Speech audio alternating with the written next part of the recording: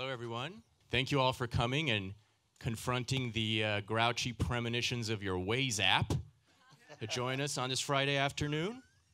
I'm going to introduce the panelists as we go along so it doesn't all blur together, but I want to remind you all why I'm sitting here. I'm the Vice President of Creative Armenia, which is a global arts foundation with a mandate to reconstruct a forgotten culture by discovering talent, developing it, and ultimately investing in and producing it across the arts. My name's Alec Mouhibian, and I also want to report my personal and Garin Hovhannisyan's personal thrill in being partners with the Skoll Center and the Promise Institute of UCLA. We have ancestral connections to this institution and are also season ticket holders of 2 of its ball-playing teams. So it's really a dream come true. Thank you to Chancellor Block for coming here and for hiring Chip Kelly. And we will move on and come back to all that good Bruin stuff. So our first panelist, we're going to begin with the immediate present, Evgeny Afineevsky. Am I pronouncing that correctly? Yes. Great. Evgeny began his career directing musicals in Israel, and he has recently created 2 extremely powerful documentaries, most recently Cries from Syria, which is on HBO, and good people have seen it, I'm glad. And before that, Winter on Fire, which is on Netflix, about the Ukrainian Euromaidan revolution, an absolute must-see as well. We can talk forever about both of these films, but I want to start the panel by showing a clip from Cries from Syria, a short clip, which I hope is a counterpoint to anyone who thinks the title of this panel is grandiose. Let's show the clip, please, my friends in the booth, of Cries from Syria.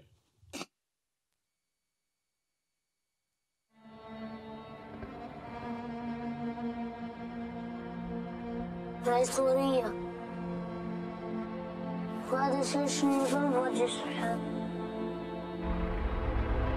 ما يتبع تضرب له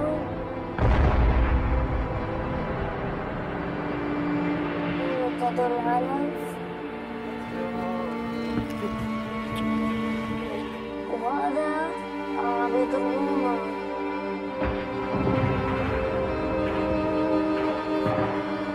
فالبناء والطيارة هاي الطيارة تضرب له وتفجر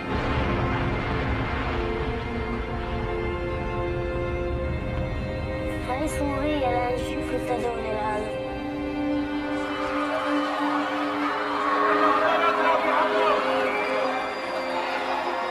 النص هذا عم يضرب العمدات وهاي عم يضرب لهم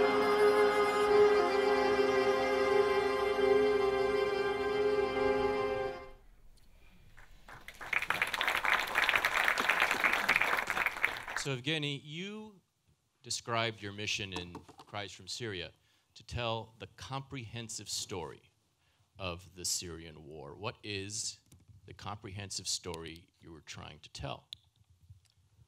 I think as a filmmaker and as a storyteller, you want to tell the story from the beginning and till the end. When I finished Winter on Fire, I bumped into the refugee crisis in European Union. And I realized that for me and for the European Union, people don't know much about the refugees. People don't know much about why these people come into Europe or leaving everything in their homes. And I realized that as a filmmaker, you have in every story beginning, middle, and end. And for me, these crises were the end of the story. So I went to the borders, I went to Syria, I went to all the Middle Eastern countries that surround in Syria, and I tried to reconstruct everything step by step. So it was the beginning with the revolution, an inspiration for the kids, then this revolution, peaceful revolution, became a violence, then it's transparently went into the civil war, then from civil war it went to the proxy war, and then it's resulted at the refugee crisis. So for me, I wanted to tell a comprehensive story versus the small media segments that media was showing since 2015, because the Western media was kind of not pointing to the elements what's happening in Syria from 2011 up until 2015, until the war was in full-fledged. So my goal was to educate people and to tell what brought to this Syrian crisis, refugee crisis, that these people are seeking shelter, why they live in their own homes, what are they seeking. I think that was the big goal. And at the same time, it was a big, for me, in terms of to tell to the people, hey, we need to wake up. We haven't seen war, that's the war. We haven't know what is this to lose freedom of speech or freedom of expression, and they are fighting for that. So it was a different elements that I wanted to tell to the world through my art and through this comprehensive story. And I want to note that oftentimes I've noticed when it comes to something as exotic in terms of its location from us, and as complex as Syria is, I think it seems like that complexity is sort of used as an excuse not to really care and to sort of say, that's crazy problems happening over there, we can't get involved, that seems to be that's the temper of the moment. Sometimes the temper of the moment is we should get involved, but either way, complexity is almost like, is a huge obstacle, I think, and it's the same with the Armenian genocide, which has 100 years of distance to add to its geographic distance from the current mind. How did you try to simplify the story for our stupid little affluent minds without sacrificing the truth? You know what? I learned when I started to do documentaries. By the way, I not started with the musicals in Israel. First documentary that I did on 16mm camera when I was 16 years old in Russia. Forgot to tell me about that. Yeah, I did. I want to see it. I will try to find this. And actually, in my home here in Los Angeles, I have still my 16mm camera. Yeah, Yeah, good. I do. So, you know what? It's not about sacrificing truth, because you, as a documentary filmmaker, you can go there, you can learn, you can educate yourself about simple things that these people trying to achieve on what they did, and learning about them, you're starting to tell, you're starting to craft your story. Now, I try to learn simple things. In the same time, I also learned, like you said, to simple minds. You know what? When you're telling the story, sophisticated and complicated like this, you need to remember one thing. In America, we have a series of the books called For Dummies. Right. I own the one on Bridge. Okay. Yeah. I learned when I was doing Winter on Fire that you need to start from the scratch, from the ground zero, and slowly educate people. That's why I have maps where each country exists. Like in the Ukrainian movie, I was showing in the map where's Ukraine. Right. In the Syrian situation, I was showing Syria, and educating them what happens prior to that, what is following each event. And that's how I usually craft in my story. So I try to educate people from the ground zero without sacrificing truth. Because you know what? It's not my story, it's their story. And I always involving in my projects people who've been on the ground. Like, for example, I had all the time Syrian activists with me, seeing the cuts, and literally going and following all the steps that I was doing.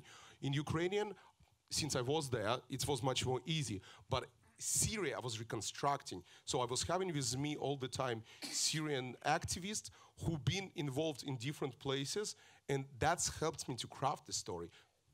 That's great to hear, because it leads directly to the technical question and an abstract question, which I'm going to pose to everybody. First, the technical question. How did you get your hands? Most of the Syria film is footage that was taken on the ground by Syrians on cell phones, and it's very grisly footage.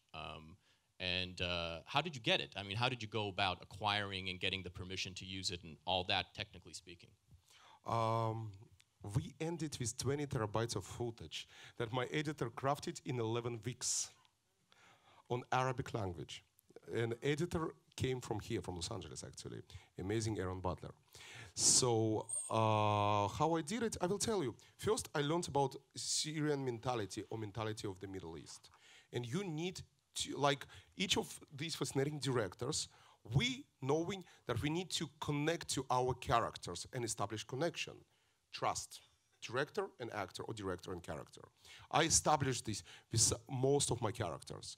And when you trusted by them, in the Middle East, they're starting to refer you, to refer to somebody else, and then this one, because of the referral, recommending somebody else. Now, for Syrian people, at the beginning, I was a challenge because I came from the West, and they were thinking that Western people don't want to know anything about Syria. So we betrayed them. I needed to convince them to trust me as somebody who coming from the Western world and able to tell their complexity and their story to the world and bring attention to the crisis.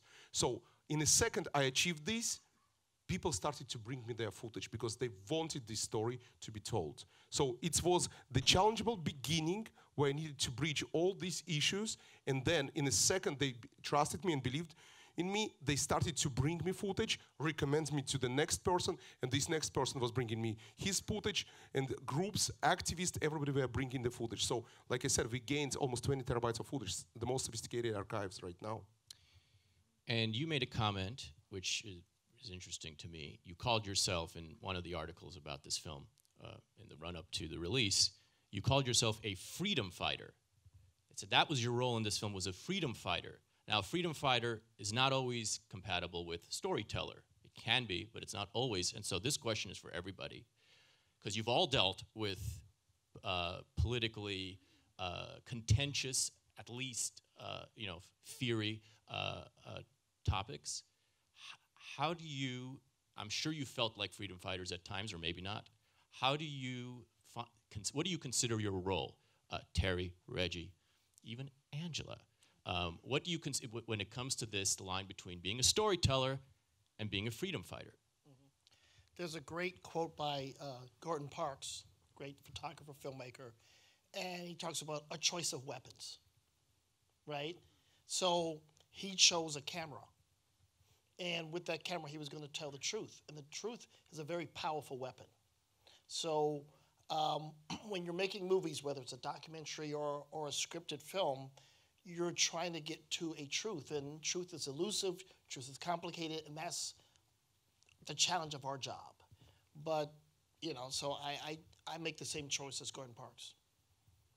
Yeah, I totally agree with that. And when I remember when I was doing In the Name of the Father with Jim Sheridan, and a conservative paper, the Daily Telegraph in London, called us up because there'd been a lot of accusations about we'd made the story up, these guys were guilty, it was all bullshit, blah, blah, blah.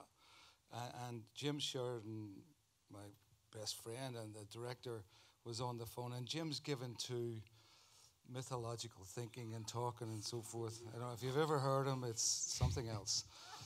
Anyway, he said, I kind of got the gist of the question, well, is this the truth? And he says, no, it's a greater truth. It's a distillation of the truth. The Daily Telegraph went apeshit with that. It was like, here's they're distilling the truth. But it was actually, that's exactly right. We take, in feature film, you take the actual drama, the events that took place, and you sandpaper those down to their essence. And the most important thing for me is to stick to the basics of the truth. Because if you manipulate the story in any way to suit your particular dramatic vein, it's going to collapse the whole thing. And there have been situations that, for me, the most, not egregious one, because I thought it was wrong, was with Hurricane, with Denzel, where the New York Times took it apart and over one particular issue that I thought was wrong and destroyed it. So, but having said that about the freedom fighter thing, it's you're always there's no objectivity in my point of view. I'm telling a story from a particular point of view, but I'm maintaining the truth of the facts. This is my perspective on it.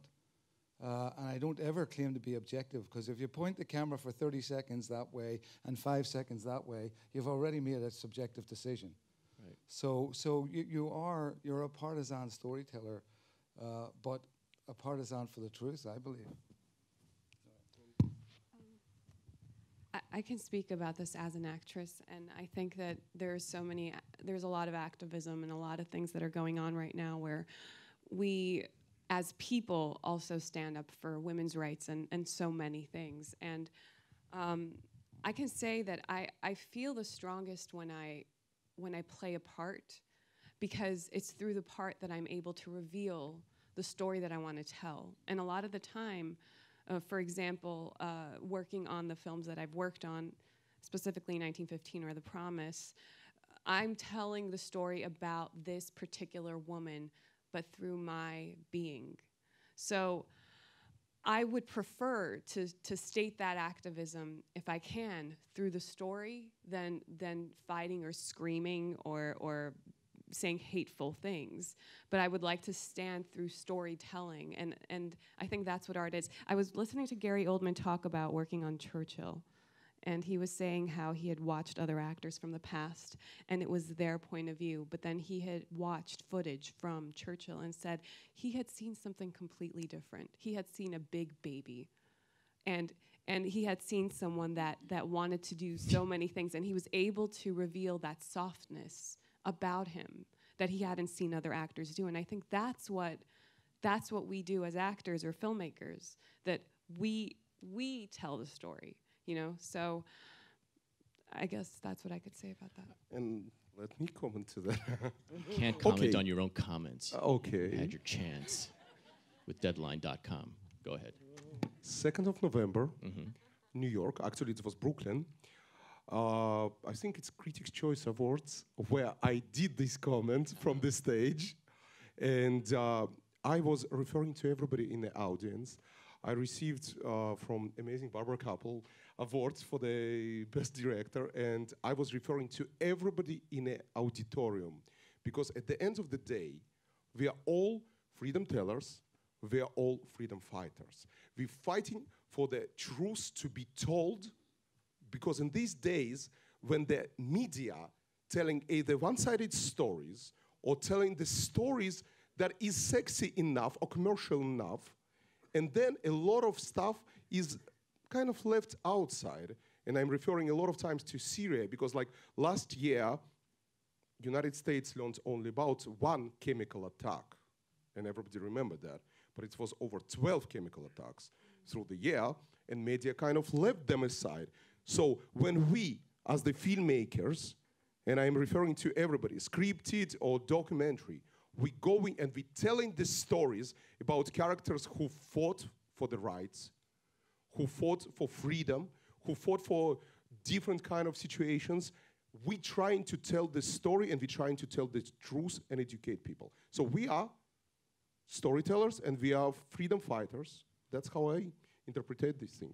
And this is a great segue into, I think, the question of choosing the story, because that's what we're talking about. Choosing the story is where you make you put your plant on the point of view and the character and what he wants, and that's who you are. So I want to use this as an opportunity to get into Marshall. First, I'll introduce Reginald Hudlin's background.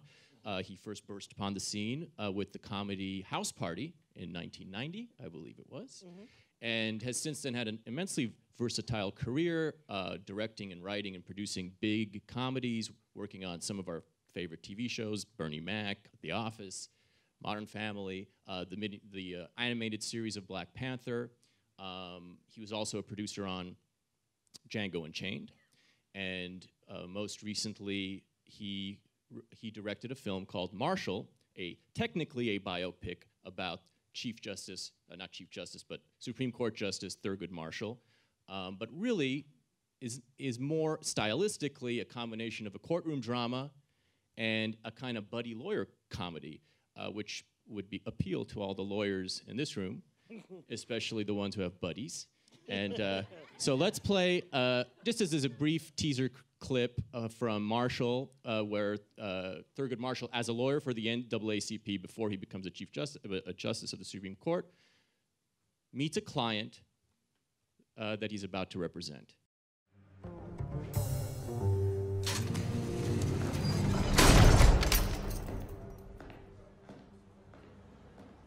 Mr. Spell, I'm Thurgood Marshall with the NAACP. You heard of us? You a lawyer? I am. This is Sam Friedman. He's a lawyer, too. Hey, you can go. Got no money for lawyers. Anybody ask you for money? Did you rape that woman, Joseph? No. Why does she say you did? I don't know why she's saying that. She says you raped her and tried to kill her. She lying. I'm telling you this up front. The NAACP were not like most lawyers. We only represent innocent people, people accused because of their race. That's our mission. You understand? So I need to know this. Look at me now. Did you do what they said you did? I never touched that woman. Okay, Joseph. You got lawyers now.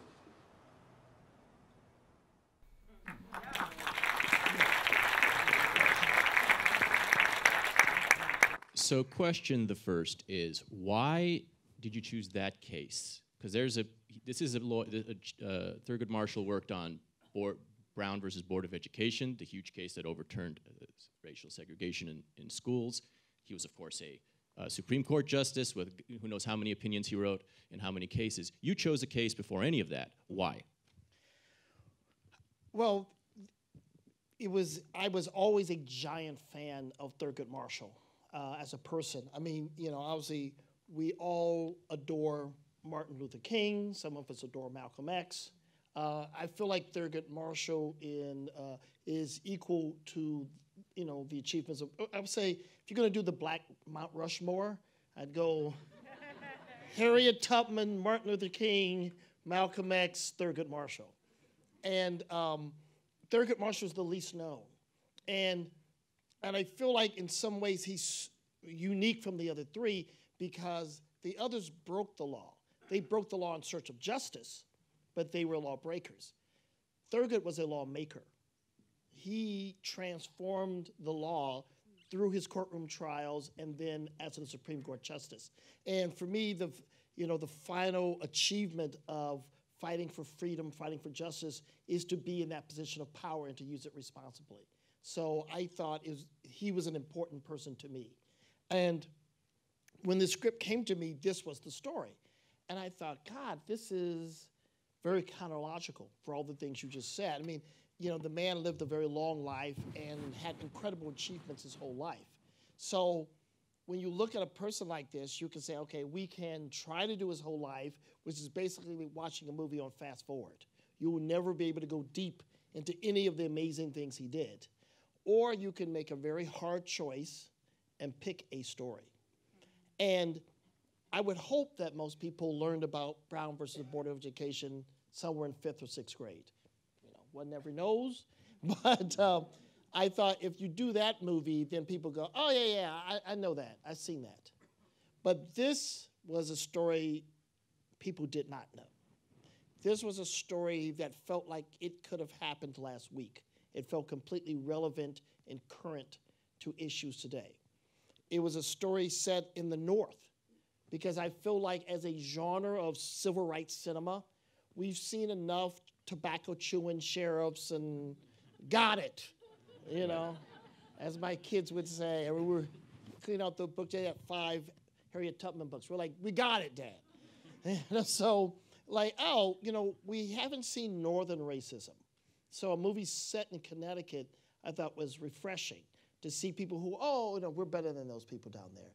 But, you know, they have the same institutional racism, which feels more like how institutions function today.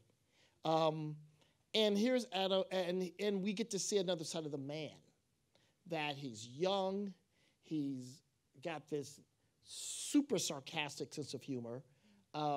He's really an investigator, and he's doing this incredibly courageous thing. I mean, here's a guy who lives in Harlem at the height of the Harlem Renaissance. He's hanging out with celebrities. He's got a beautiful wife. He's got a perfect life.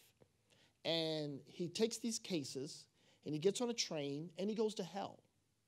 You know, when you go to Alabama and Tennessee and Oklahoma, these are places that will kill you if you're there after sundown as a black person. So to go to these towns who say, you know, we don't think you're human, we will kill you. And say, not only will you acknowledge my humanity, I will convince you that you were wrong.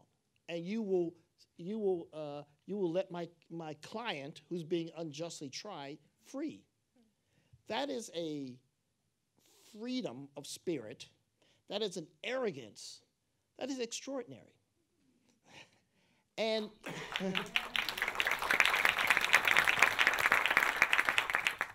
and to see, and I wanted to show that cockiness, you know, because I think early civil rights cinema was all about, look how wonderful and noble these people are. It's like, no, let's show him as a rock star, you know, and I want to see him like, he's got fly clothes, he's cool, and you know, he's not a minister. He's not doing this for nobility. He's not anti-violence. You know, he'll put foot to ass, you know. And he does in the movie. He does multiple in the movie. times. And what's wrong with that? Absolutely nothing. Choice of weapons. So I detect a few interesting themes in your answer. One of which is the desire to reverse cliches that have seemed to kind of become entrenched in movies about a particular topic. So you specifically said, like, you didn't want the old gum chewing, straw chewing, ding ding ding ding Southern, you know, nonsense. You wanted you wanted to show something else. You wanted to. I feel like you avoid depicting victimhood in this movie, which is probably a common emotion that comes out of movies about racism. Was that a particular desire, or was it just sort of this is a man who did not sit down? Yeah, well, to me, I mean, you know, I hate to knock a movie that was probably made with the best of intentions, right? Knock it. But you look at a movie like Mississippi Burning, right? Which is what I call the baby seal syndrome. Like, don't hit baby seals. Baby seals are just really cute. And, you know, they did not depict the people who were being oppressed in the South with any agency of their own.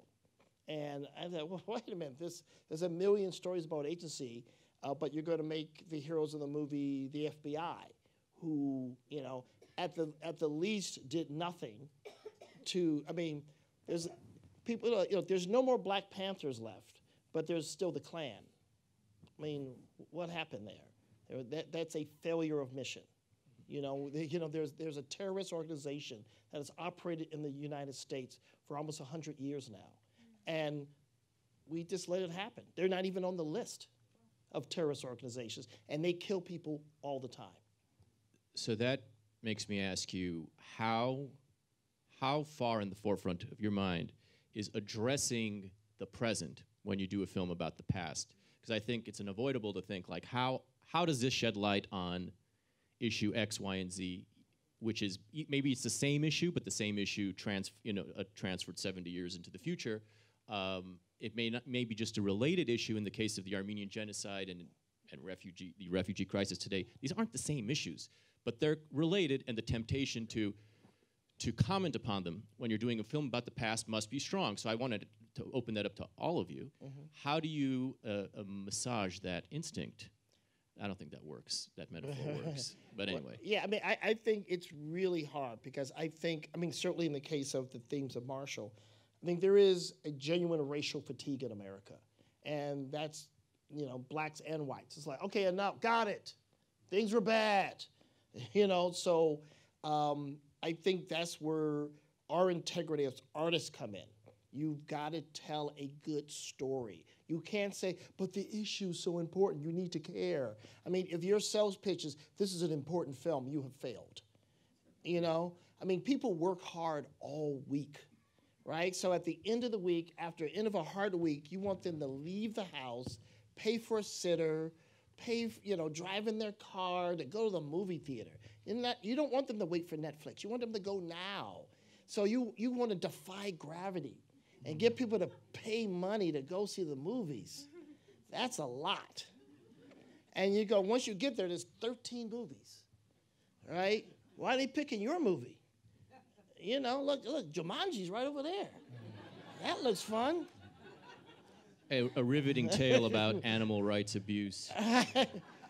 So, I mean, the thing is, you've got to, if you want to send a message, you better not just be talking to your friends.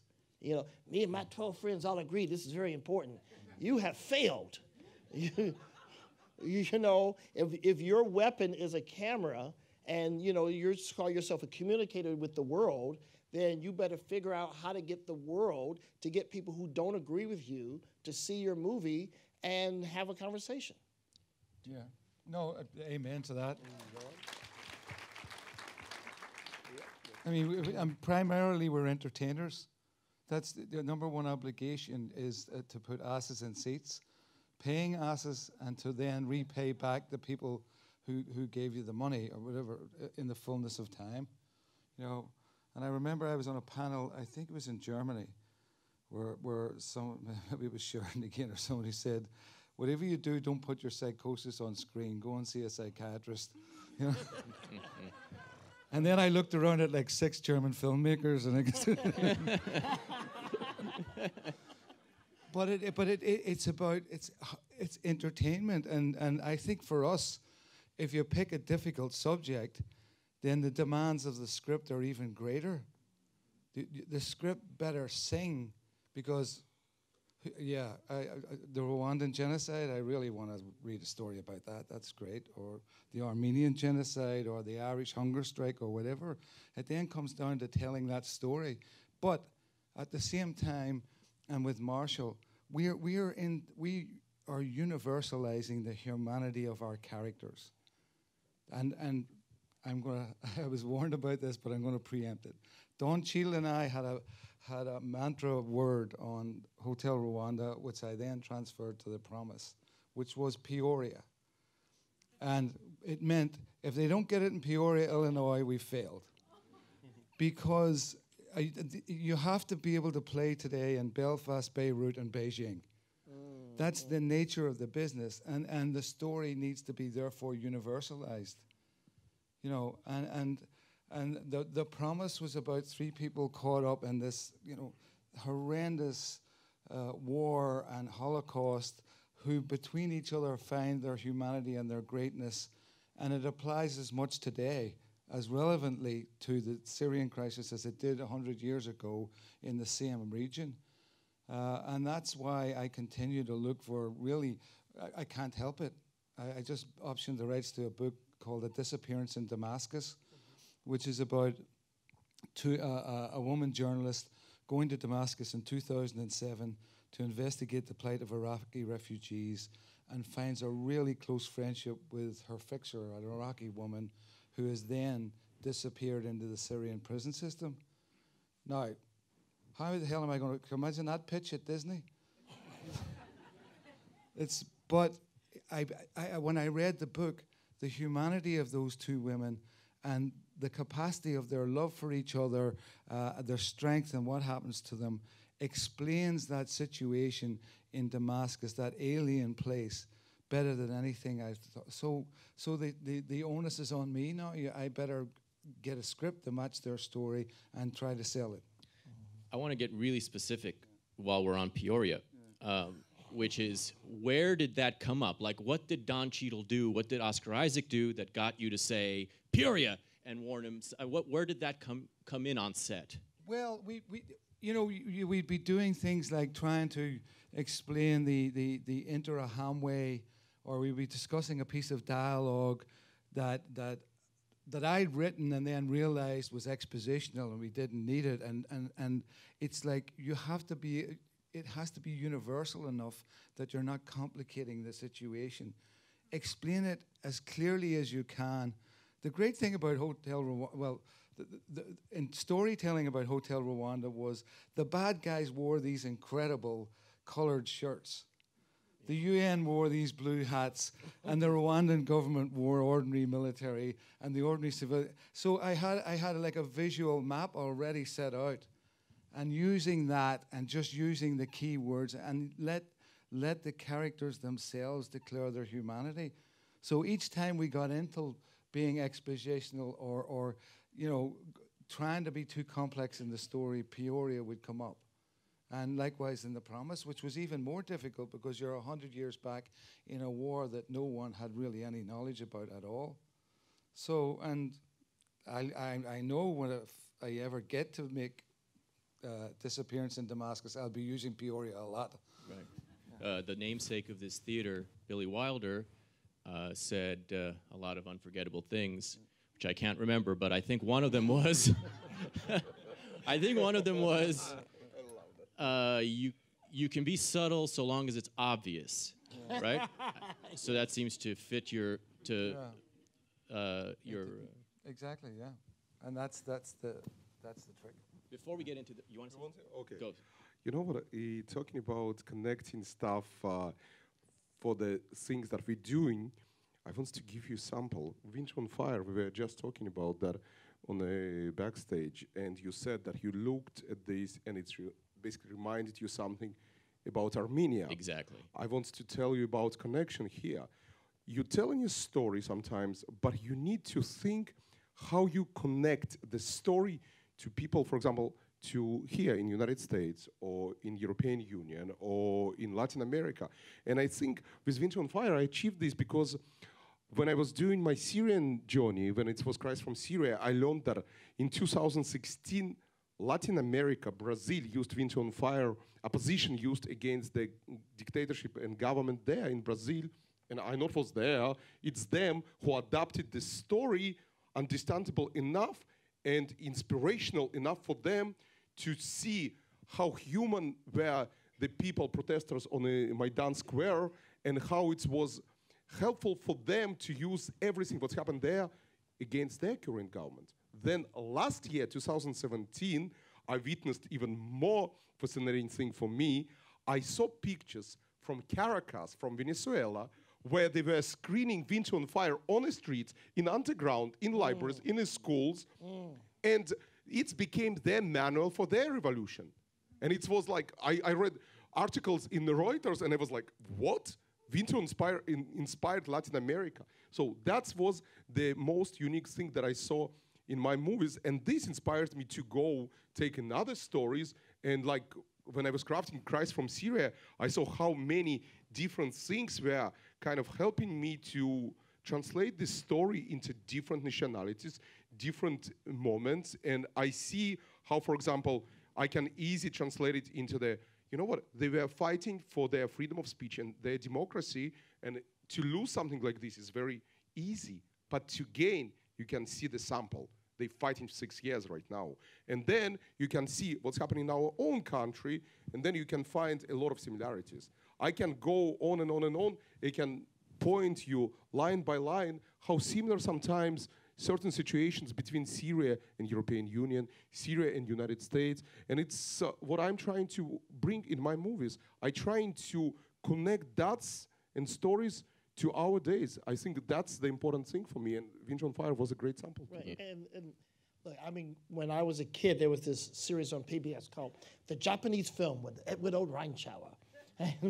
And he went through all the classics of Japanese cinema. So through watching this series on PBS, I learned about Kurosawa and Ozu and all that. And so, you know, Kurosawa had a huge impact on me. And Kurosawa wasn't thinking about me as an audience member. He was just being a great storyteller. And, you know, plugging into that universal, you know, and so I'm stealing from Rashomon as much as I can when I'm making Marshall.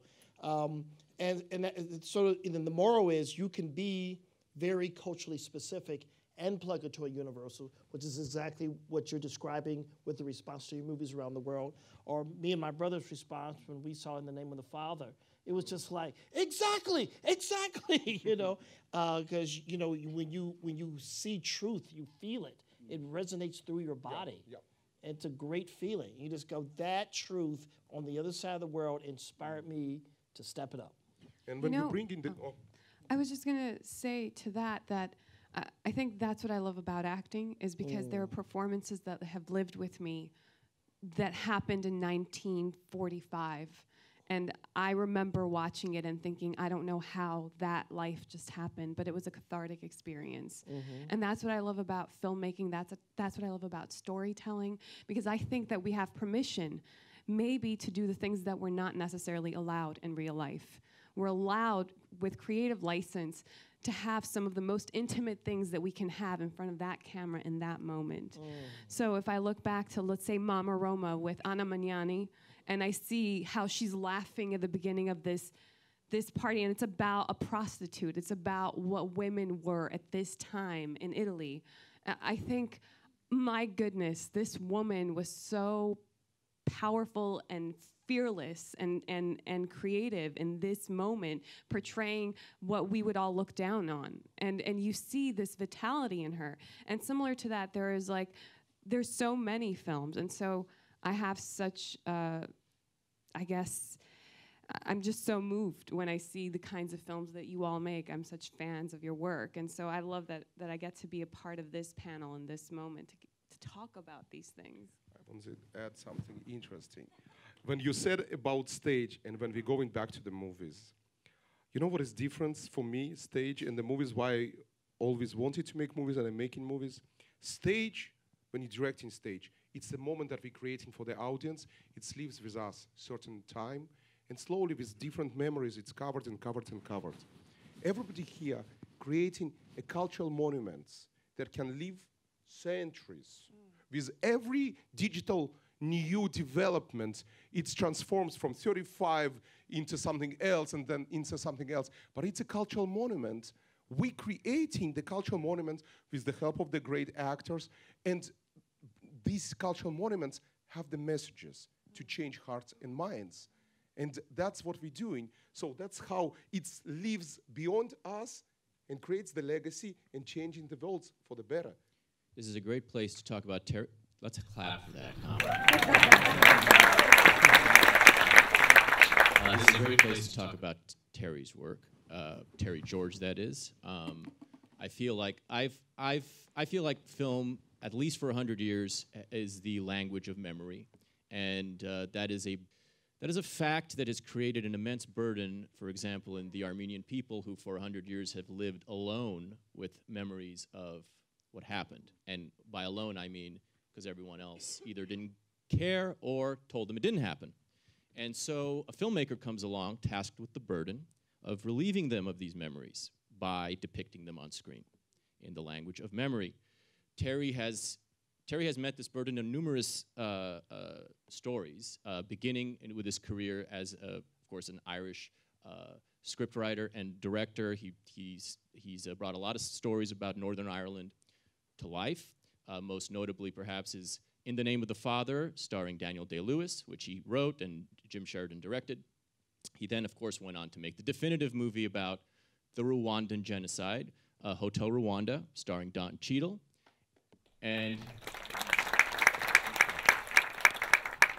most recently, he directed the first big Hollywood, American, huge production, which has been 80, 90 years in the making, in some sense or another, about the Armenian genocide called The Promise, in which Angela Sarafyan plays a role. So we want to talk about a lot of issues that I'm sure he encountered in The Promise. Let us show the clips, my true loves, in the booth.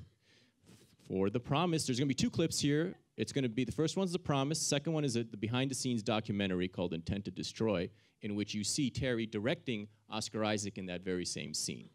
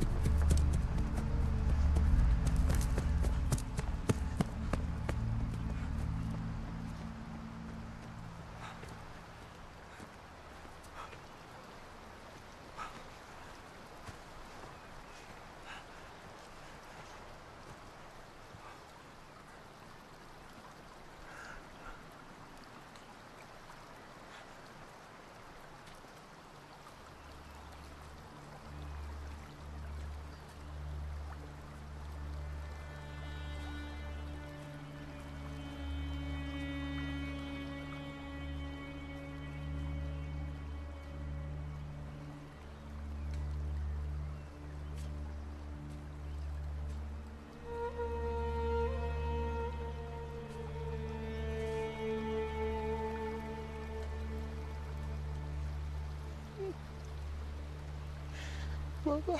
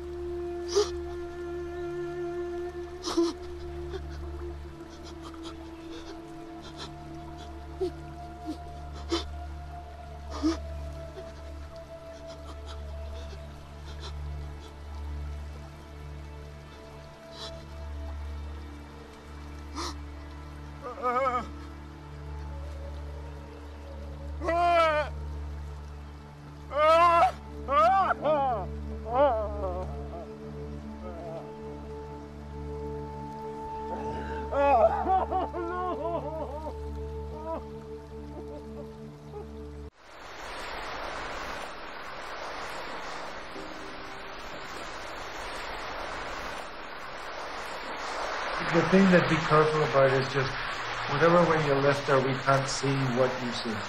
So maybe if she's lying across like this and you go to turn her around to see her, then you see what's... Well, if she's facing that way, yeah, and you're facing that way, yeah, she's on her belly. Yeah, your body's like that way, and then I notice it's her, and I bring her here, and then I would look down and see that. Yeah. Here. Okay. I mean, well, you can't see that there's blood up here, right? Well, we see a bit of blood on her face, yeah. I think this should be soaked in blood. Why? Well, because it's always better for the audience to presume than what. You know, if there's blood, then you're not going to see that it's been inside. Yeah.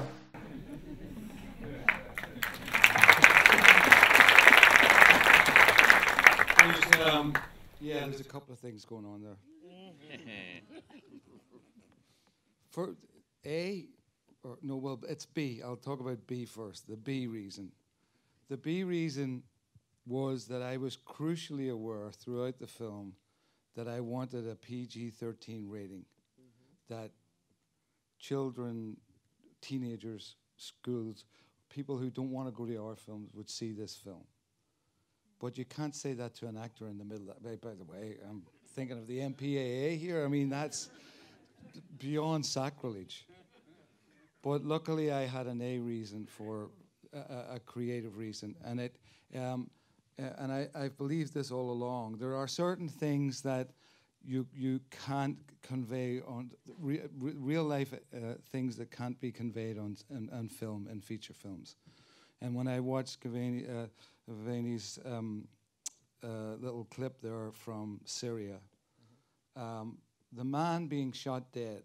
I had the misfortune in Northern Ireland when I was growing up of seeing someone shot dead. They don't fall, they melt.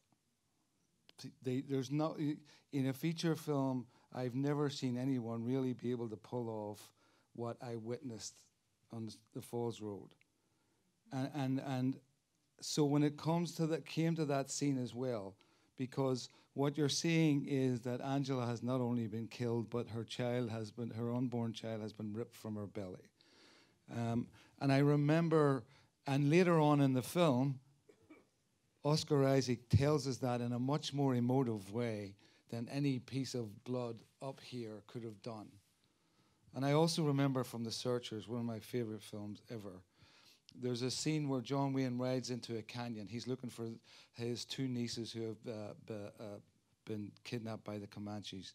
And he comes back out again, and their brother or their cousin wants to go into the canyon, and he punches him and throws him and screams, "Don't ever go in there, you can't." And right away, my head as a kid watching that, and everybody in the audience is thinking, oh my God, what was that must have been like in the canyon? What happened to that poor girl?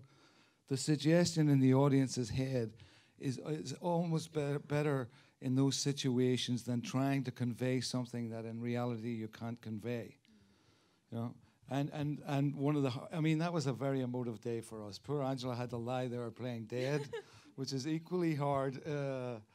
But it's just capturing, we used the photographs from the history to recreate that scene, and yet it's the emotional impact on the audience and on humanity itself that you're trying to convey, and you're never going to get to what that reality must have been like itself. But to try to generate that in the audience is the challenge that we have. I'd like to, since we just saw Angela in The Promise, I'd like to bring her into this very same conversation by showing a clip of her in another movie. First, let me give you Angela's background, since we haven't talked about it. Angela, of course, has appeared in so many great films and television series, going back to Twilight and Paranoia, and she was in the second Twilight. Not in the first Twilight. She was in the second Twilight. She was in Angela There's Sarafyan. nothing wrong with that movie either, but I wasn't in it. It was a work of an auteur, and she was of course, she's most recently everyone's favorite character in Westworld as Clementine, and her particular relevance, of course, to this panel is that she has appeared in the only two feature films about the Armenian genocide produced in the United States, of course, in The Promise, and a year before that, she was in a film called 1915, in which I co-wrote and directed with Garin Hovhannisyan, the founder of Creative Armenia. We had the honor of directing her as the lead in that film. And that was an unusual psychological mystery set and released in 2015 on the 100th anniversary of the Armenian genocide. The clip we are going to see now is from that movie. In that movie, there is a play being staged in which Angela is playing a woman from 1915 on the killing fields who is being offered a chance to escape by a Turkish colonel. And Angela, as the actress playing this role, is unable to do what is scripted for her to do, which is take his hand. My comrades in the booth, can we please play 1915 clip? This is our last chance. On the other side of this night, there's only death for you and damnation for me. Come, honey. Let us save each other from our destinies. Take the colonel's hand, honey. That's all you have to do. No. Honey, take the man's hand. No. I'm not going to leave him. I won't. I won't leave my baby. Honey. Սամարտուն ցերկը բռնի վերջանանք։ Չեմ կարող։ Ոչ մի հայկին չէր կարող ասկծա։ Անի։ Իգն եք ու միակ բրկությունը։ Հետո գրնաս ցկելին է։ Բայց հիմա հետը պետք է ատաս։ No. No. Ani, you're gonna die. The entire Armenian people are gonna die because of you. Take his hand. No. Let go. Simon, Let no. go. No. No. չեմ ուզում։ No. No, this is my decision. This is my decision.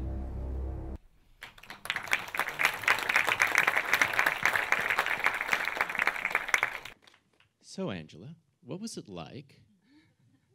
First of all, it was great working with you, Alec. Did you say it was or wasn't?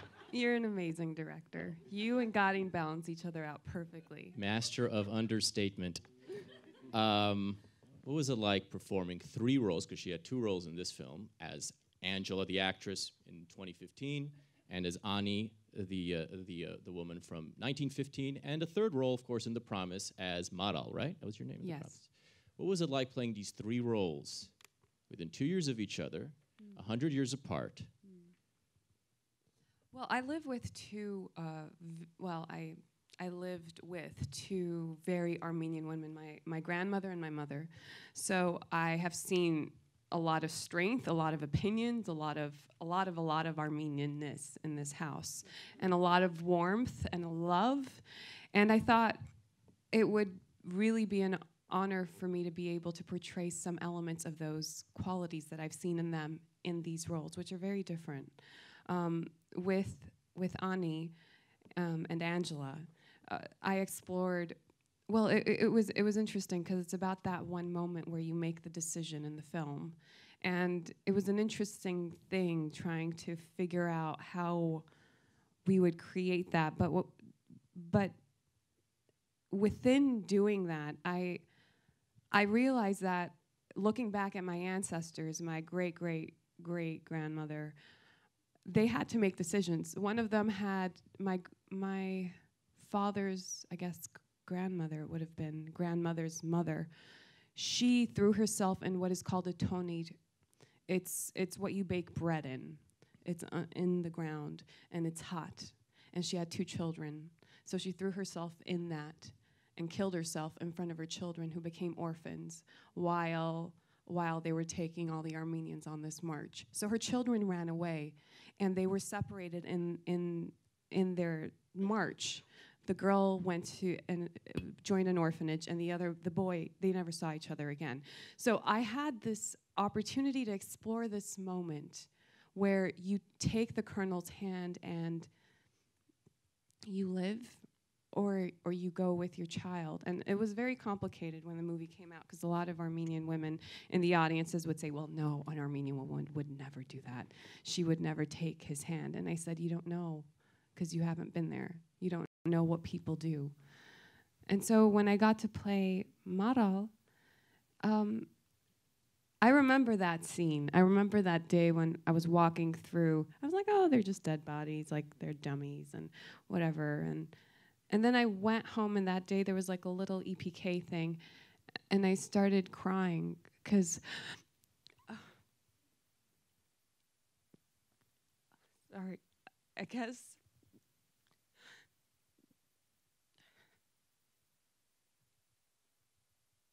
it lives in us. Well, it was the same that day, actually, when we were recreating the whole scene. There were a lot of Armenians involved, as in the actors and in the extras, and some on the crew, and they. I mean, it was a hugely emotional day, and you have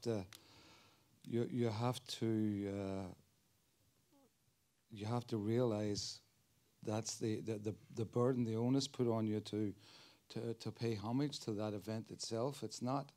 Yeah, it's interesting. Another writer, Peter Balakian, great Armenian American writer, sent me a script, and in it, it's from his book called Black Dog of Fate, and he has a scene in it that's true from the Armenian genocide at that time, where the Turkish women, Armenian women are gathered in a square, and they Turkish soldiers pour tar over them and set them on fire, and they're running through the school. And I had to say to Peter, that's going to be that is really a really hard scene for me to conceptualize how to shoot that. And then 2 nights later, I'm watching a vampire movie, and 6 people burst into flames and run around the room and all the rest of it. And I'm like, yeah, it's a vampire movie. They burst, the sun comes out, they burst into flames. What's the big deal? Well, the big deal is we are charged with transforming reality onto screen and telling a true. Once you say this is a true story, the audience goes to a different place. And it better be a true story. And for the life of me, I couldn't see setting, in a true story, setting women on fire and filming that as a scene to convey the story. I could find a way to have that story told or film the people's faces just before it happened or whatever. But you do have this onus in the films we make when you're telling the truth to be, pay homage to history, to be careful about what you're recreating, and to pass that legacy on. Because as you said, that we are creating history for people living. People are going to go back. The history of the Holocaust will be remembered mostly through Schindler's List. That's the way people will reference it. They'll reference the Cambodian genocide, probably through the Killing Fields and Angelina Jolie's last movie. Hotel Rwanda, along with several other good movies, will be the Rwandan. We are passing on history down to and that's a gift that has to be cherished, and I'm very careful about that. When I'm writing and also in talking about it, that this is not Transformers. People are going to remember this. It may not do great at the box office the first time around, but it's going to be seen again and again, and it's going to be seen in schools, and people are going to talk about it. And like when I went to Armenia, the whole Armenian nation was so grateful because we have recorded in a way that's communicatable to the rest of the world in the best way possible, just a little snippet of what that was like for history. And working on it in that particular moment, I realized something became very clear to me. What became clear is the orphans in the film were the orphans that they were my ancestors. In that moment, when I was lying there and I was seeing those little kids running or the people that were dying, I was like, that's what happened. If the orphans hadn't run away, I would not be here now. I just wouldn't exist. So it's interesting what happens in the process of making a film. And I want to get back to the issue both of the Schindler's List, you know why, and to confronting literally real people, because some of these characters, in the case of the Armenian genocide, the real people are no longer with us for the most part. Some of them, I guess, no longer anymore.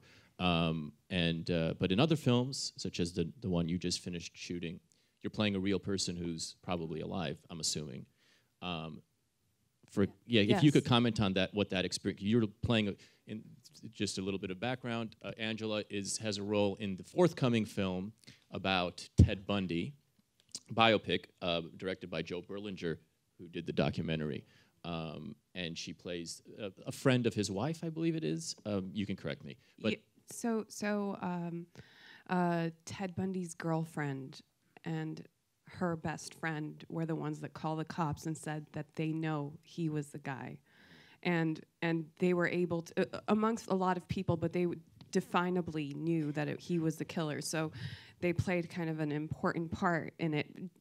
And his girlfriend didn't want to believe it for years that this was a real thing. And it's funny, the day that we shot, the actual day that I basically set up the girl that he is with, the one he falls in love with, the girlfriend, and Ted to meet for the first time.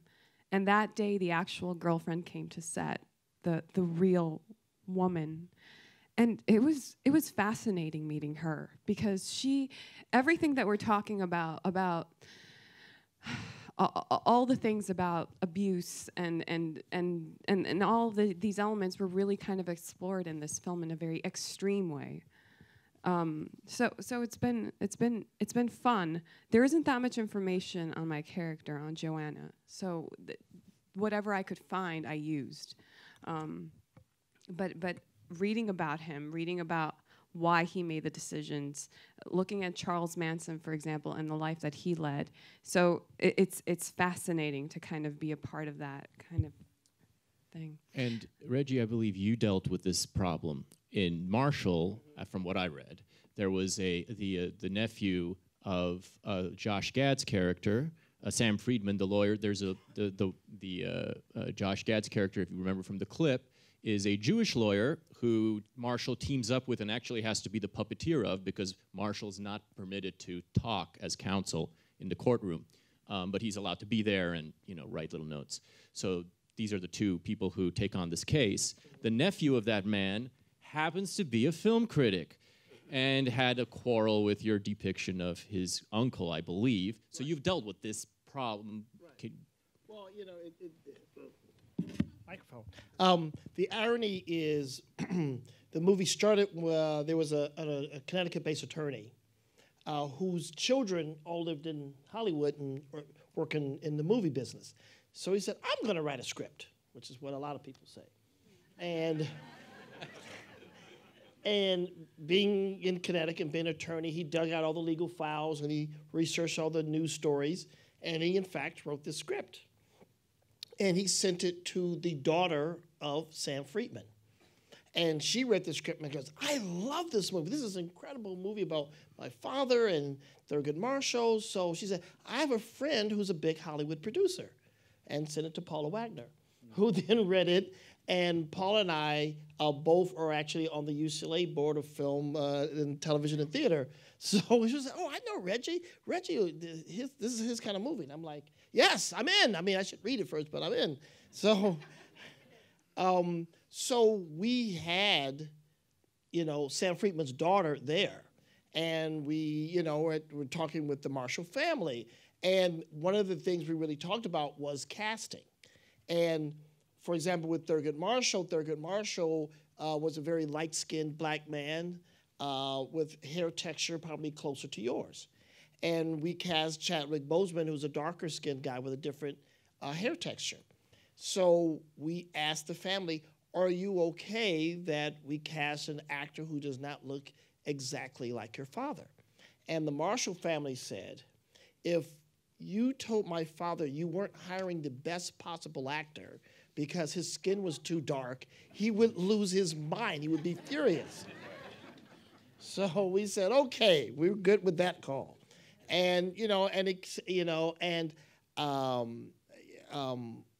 what's his name? So with the Friedmans, it was this kind of weird family fracas because the daughter was like, she didn't even know my father. What is he getting upset about? It's my father. And like this, this is exactly what my dad was like. So they had beef, and I said, what? I'm not getting into a family argument. Right. You're his daughter. You're here on set. You've read the script. You see everything we're doing at every step. You're fine with it. Talk to your cousin. Right. And that's a thing we should keep in mind because nowadays everything is recorded. Every statement that is made is logged in Wikipedia, but what Wikipedia does not tell you in its footnotes is that every family has a nag, and there's no way around. There's no way around just dealing with people who want to make a mess of things. Terry, when you did In the Name of the Father and other films, those... Well, In the Name of the Father in particular was a hornet's nest. First of all, we were shooting it while the war was still going on in Northern Ireland. And secondly, we were claiming that the British justice system was basically totally corrupt from top to bottom. And also, there were several families involved, both on the victim side and in the legal side. There were, I think, 10 lawyers that represented them, all distilled down until Emma Thompson's character.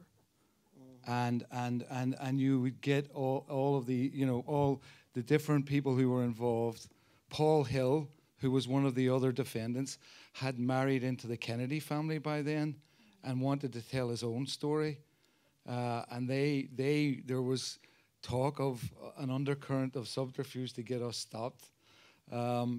Daniel didn't want Jerry Conlon, the real guy, on the set for whatever his head was in.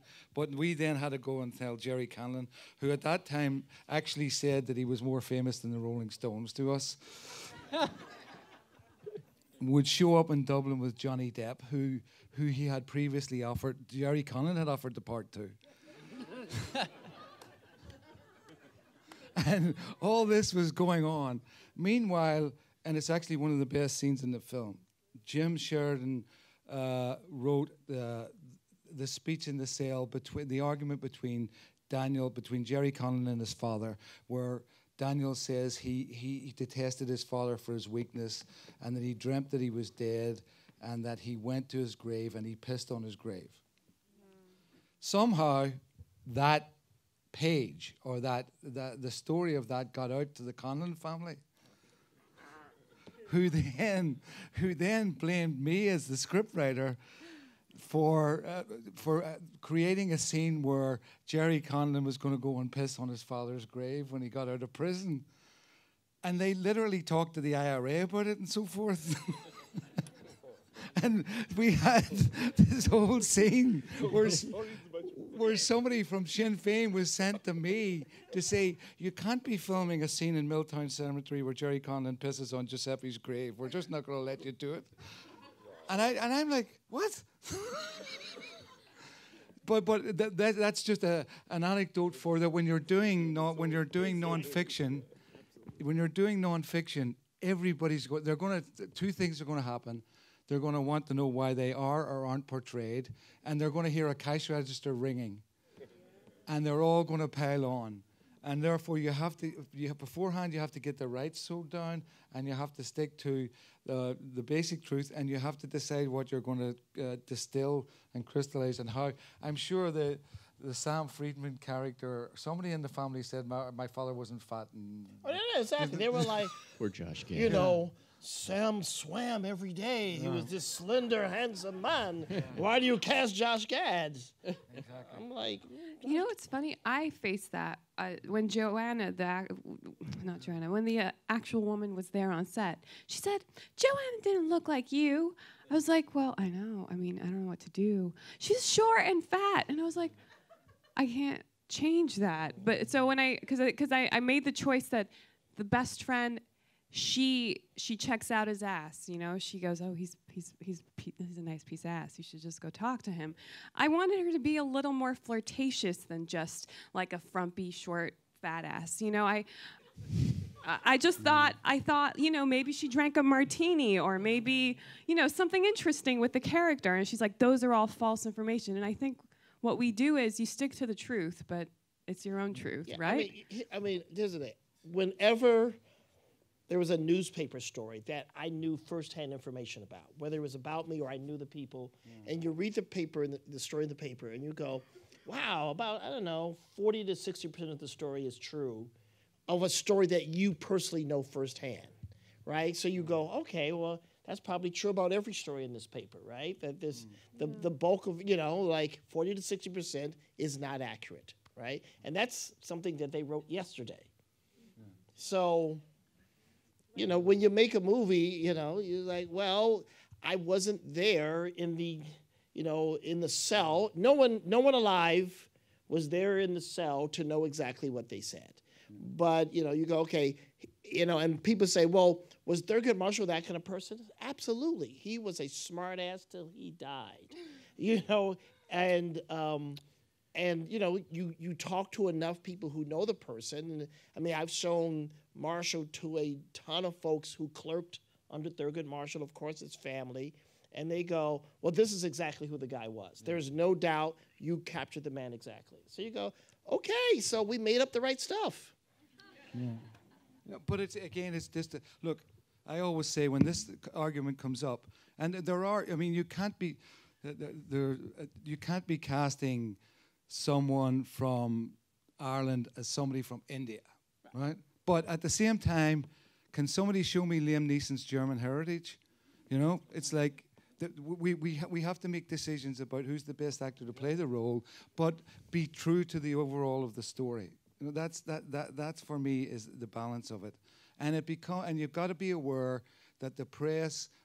The function of the press, as we know, that bad news is better than good news in terms of selling papers, and they're going to look for what's wrong with any non-fiction film. They're going to start to say, the number one thing they're going to say is, this isn't true. We actually got sued for saying this is a true story within the name of the father. And the basic issues they had were like, well, Jerry Conlon wasn't in the same cell as his father, Giuseppe. No, he was next door. But we couldn't have them shouting through a wall in a film, you know? So we put them in the same cell. And another big argument was that, the British judges don't say, please approach the bench. Well, I don't give a fuck. They were... No, I'm sorry, but they were innocent, by the way. Did that happen to pass you by? Really quickly, before we enter the final phase of our conversation, which we can call the cutting room, I wanted to quickly ask you about the tone and the style of the two films, and again, you can answer this as well, because there's a very particular, you chose the style, as I said earlier, of a courtroom drama, buddy lawyer comedy. You chose... Can I just say one thing? Sorry. Yes. Sorry, if I said fat ass, I'm really sorry if I offended anyone here. I don't talk like that. I think it was just in the moment you were laughing and I just said something and I just feel terrible. I'm issuing a general Irish apology. I apologize. Yeah. No, it's not the same. For the F word and anything else. It's not the same, Terry. If you're offended by Angela's comment, there are bagels in the green room. We're happy to share with you. You're such a jerk. Anyway, okay, go on, Alec. So I wanted to ask you about, it was a very peculiar choice of tone, both in Marshall and in The Promise, which is a kind of like an old style. It's kind of the movie that was supposed to be made 80, 70 years ago, and it was never made, and was never made, and was never made, was never made. Maybe that's part of the choice. But I wanted to ask why you chose, because before, or adjacent to your choosing of the story, is choosing the tone and style, genre of the film. So if you could just comment upon the genre, the kind of doc you made, the kind of film you made about Marshall. Well, with Marshall, the main thing, I want to make a movie that you would like if you've never heard of Thurgood Marshall. I just said, can we just be a good legal thriller? And so a lot of it, you watch a bunch of your favorite movies. And so, you watch To Kill a Mockingbird. And I mean, the legal movie that struck me the most was actually Inherit the Wind. Which if you haven't seen or you haven't seen in a long time, it's really worth looking at again. I mean, just visually it's so extraordinary and the performances and the script. But I would tell you, but overall the movie that really excited me was LA Confidential. You just go, oh, can we make that movie? I mean, that's a cool movie. And I don't know that we got there, but I mean, that, it was a very different, it was just a great noir thriller. And noir is very dangerous because they didn't make money in the 50s. They don't make money now. So where are we? Are we driving this into a ditch? But it just felt really right. So, we stole from a lot of stuff. And again, the interplay, obviously there's a tradition of black-white buddy movies, right? It goes back to the Defiant ones. And I really wanted to explore that because a big part of the movie is Thurgood realizing he doesn't have to do everything himself, right? That he can actually, find the most unlikely person and turn him into a great civil rights soldier. So I said, well, that's an important dynamic, and because that leads to the NAACP Legal Defense Fund and a lot of freedom fighting. And I said, well, if you cast two actors who are essentially the same guy, then they're both kind of fighting for screen time. If they're two different people, then they will accommodate each other beautifully on screen, and they'll have a much better dynamic. And I knew Josh and Chadwick would do that for each other, and the interplay would be great. And I wanted, obviously Sidney Poitier is sort of the template of these things, and Sidney Poitier as a brand is, I will maintain my dignity no matter what situation I'm put in. And, and Denzel is kind of a different thing. He's actually, even though you think of him like Sidney, he's actually more of a badass. So I said, I want more of the badass, because that's more true to who Thurgood Marshall was. And, because Sam was so off his game his first time trying a legal case, that he's the guy who's desperately trying to catch up. And the fact that there would be no cuteness, that the cuteness would all be earned. Mm-hmm. And that led to funny, because life is funny. I think Goodfellas is one of the greatest comedies ever made. And it's, you shoot somebody, go, now you got to bury him. That's hilarious. So I think, movies about high stakes that are void of humor. It's got to be pretty serious. The Promise, yes, no jokes there. But, other than genocide, I kind of think there's room for a joke in most movies. Django Unchained was not... We did have a few jokes. We had Marwan, the playboy who was sent to medical school, and he couldn't stand the smell of blood and fainted. And you always have to have jokes. Like Jello, there's always room for a joke. And the film you produced, Django Unchained, had more than a few jokes, and certainly a different approach to violence than the one that Terry instructed Oscar Isaac to take. And we were talking about that back there. Yeah. Could you describe the kind of the strategy when it came to violence in that film? Yeah. Well, when Quentin and I first started talking about, it started with a conversation about movies about slavery, which I said I hate them all. Except for the one great movie about slavery, which is Spartacus. And I said, look, until you make a movie like that about the American experience, I'm not interested, right? And so, he said, I agree with that. And I also referenced a movie, a blaxploitation film, since that is one of his films. I said, look, when I was a kid, I saw this movie called The Legend of Nigger Charlie. You've all seen it, right? No. It's on my Netflix queue. And the Legend of Nigger Charlie, I actually don't remember a single frame of the movie. But all I remember is the star just kicked ass for 2 hours. And I left that movie feeling great. I was like, oh, that's what I'm talking about. That's cathartic release. So I said, can we make that movie? Can we have two? So I said, look, we have to have a formula. For every terrible thing that happens to a slave, twice as many bad things have to happen to the slavers.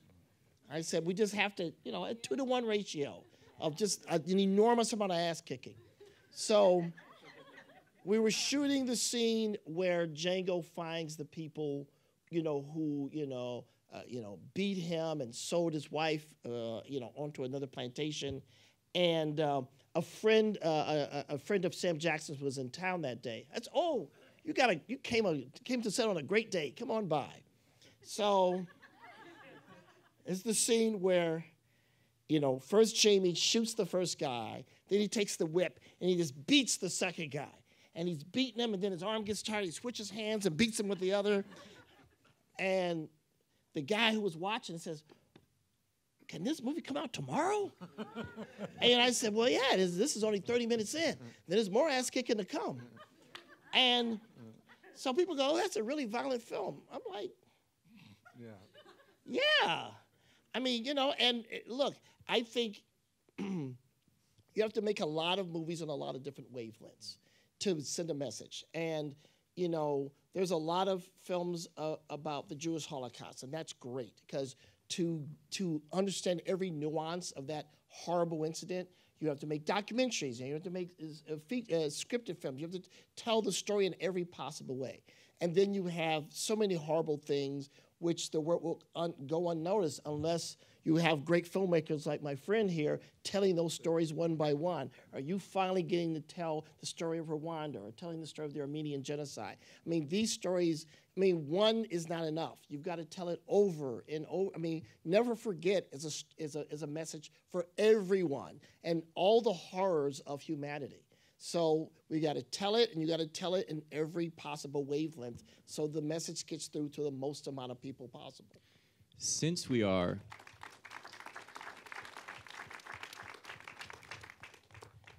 writing a cheerful note, let us change that by showing another clip.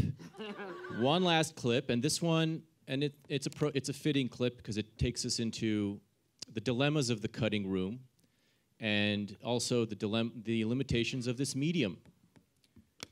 I will excite Terry's anger to quote Stanley Kubrick, who said that Schindler's List, that the Holocaust is about 6 million Jews who get killed, and Schindler's List is about 600 who don't. And that is a criticism about the limits of the medium. Kubrick abandoned his Holocaust film project, feeling he couldn't do justice to the topic, and we can discuss that, of course, but no matter what, there are things that must be left out, that it feels terrible to leave out. There are people who are either forgotten or very lightly passed over. One of them is featured in this clip in Winter on Fire, which we're going to show. He does appear in the movie. You meet him in the movie. You mourn him in the movie. But he's one of so many faces that can't all be fit into the screen. My dearest in the booth, let us show the Winter on Fire clip.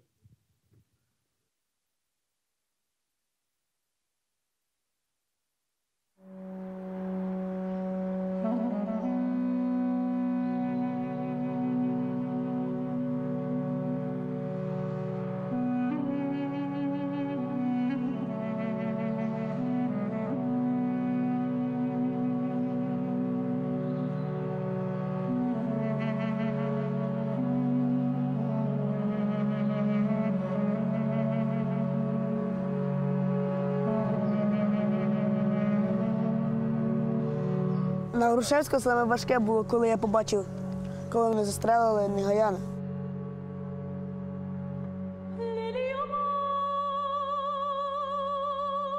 Я общалась с Сережей Негаяном. Мне очень понравился этот парень, насколько это светлый, красивый и открытый человек. Художница. Вот эта девочка меня рисовала. Рисовала. Вот, она меня рисовала. Да, вот это. можна сказати, таких помислів, як в нього це не було. Я о вас давно хочу написать. Да? Да, потому что А где вы видели меня? Я каждый день вас вижу. Я хожу. Ну, не знали, что из дома, мы не знали, что он куда едет. А потом он приехал сюда и звонил отсюда, что я на Майдан. Как бы мне в этой стране жить, не в другой же жить через месяц, там, через 2 месяца. Это мое будущее, то, что я здесь стою.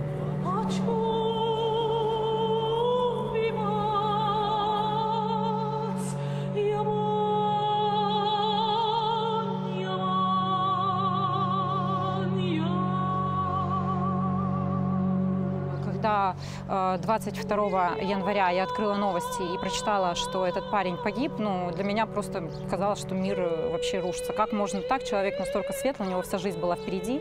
И как вообще могло произойти, что он погиб?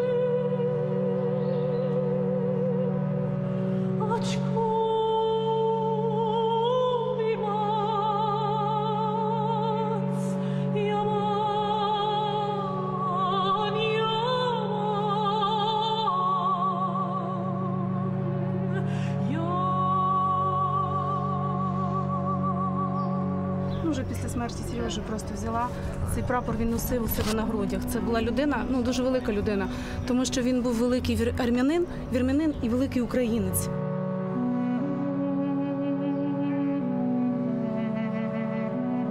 Нам досі не верится, мы ждем.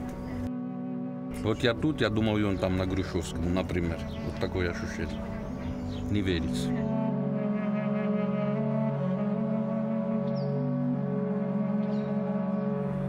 Всі єдині і всі за одного. Брат за брата, свій за свого.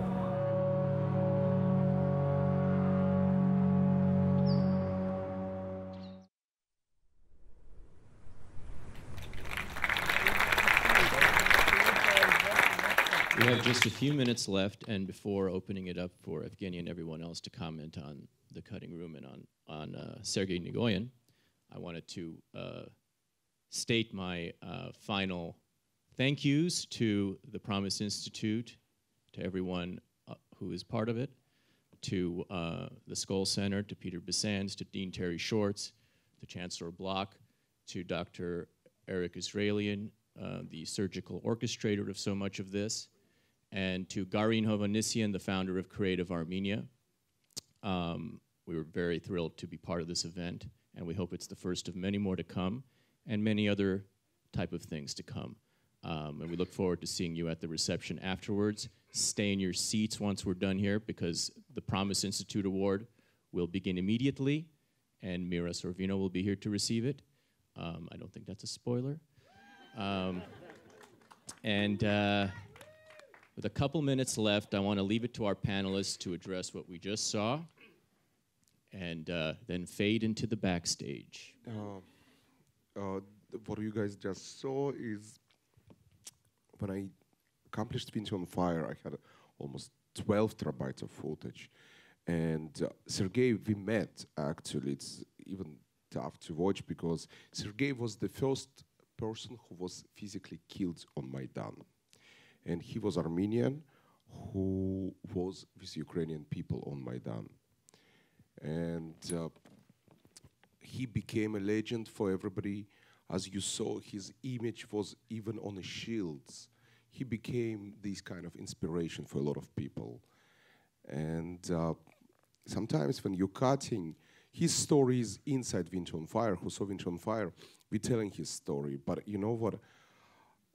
When I ended the movie, I did a certain segment on each and every person or in different subjects of my movie, because I felt that there is so much you want to tell additionally, and sometimes you're creating a short movies that just telling additional stories. It's sometimes not enough 1 hour and 50 minutes or 1 hour and 30 minutes to tell these incredible stories about these incredible people.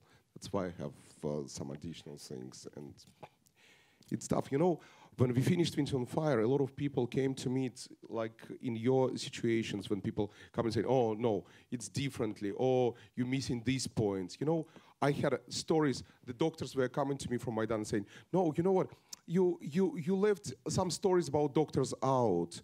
Then Automaidan came to me and said, you know what, you not told a lot of stories about Automaidan.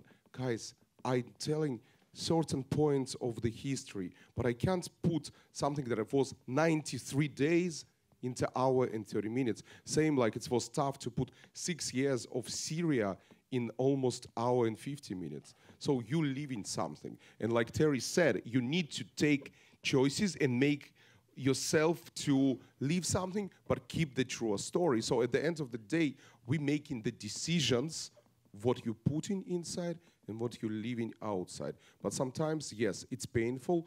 And then I creating this type of the small stories. The child that you saw at the beginning, who was very close to Romka, actually, who was close to Sergei, I did the whole 15-minute short about him. So trying to keep it. A remarkable character, by the way. And the film is on Netflix.